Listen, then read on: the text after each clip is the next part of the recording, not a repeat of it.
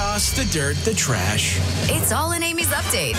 Aimee and Shawn, 102.7 VGS. Jennifer Grey, who played, most iconic role of her career was Baby on Dirty Dancing. She's developing the sequel to Dirty Dancing, which I'm like, I don't like it at all. They did a Dirty Dancing 2, right?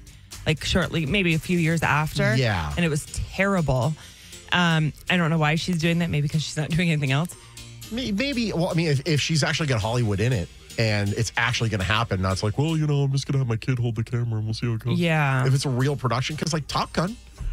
True. Maybe enough time, distance makes the heart grow fonder. Maybe.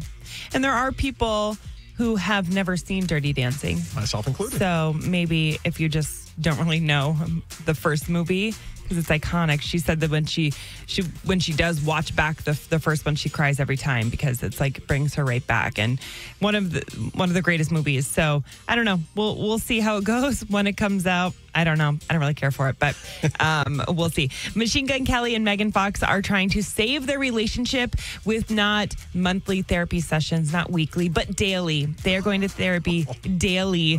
They log on to Zoom every day with their therapist, and they're trying to hash out their issues. I want to know, looking from the outside in, I see the issues, but I wonder what they think the issues are. I'm sure there's plenty. The thing with daily, I can't imagine daily. I've done weekly.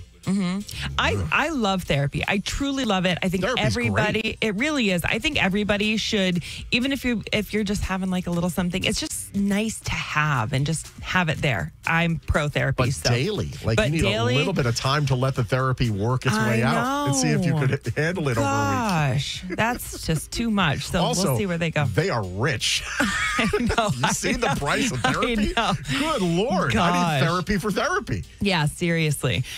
Matthew McConaghey is getting trolled for giving his son a haircut at home, and the internet saying you should have professionals take care of that. You've got many talents, haircuts not one of them. You've got so much money. Why are you doing that? And I'm like, again, it's people online just trolling for absolutely no reason. It's I get it. He's putting it out there, but it's also not any of their business what he does. But he's making a business, so it's hard. Like I just saw Miss Rachel, right? Is that her name? Miss Rachel? The singing lady. It's like the girl Blippy. Miss Rachel something? I don't know. I've never seen that. That's never entered my house, Miss Rachel. Oh, really? Wow. Oh, well. Is she getting blowback like too? She just posted on TikTok that she's taking a break for her mental health from TikTok because people are bullying her. And I'm like, yo, if she's getting off at TikTok, she's like the happiest, nicest person in the world. It is the female Blippy. The internet's a cesspool. Yeah, people are so annoying. Lastly, The Weeknd is going to star in a new movie that he wrote and is producing, and it's filming in LA, but it's been kept such a secret. Nobody even knows what the film is about except the people that are in it and the people that are filming it. And he's in that very eerie TV show as well that he also co-produced.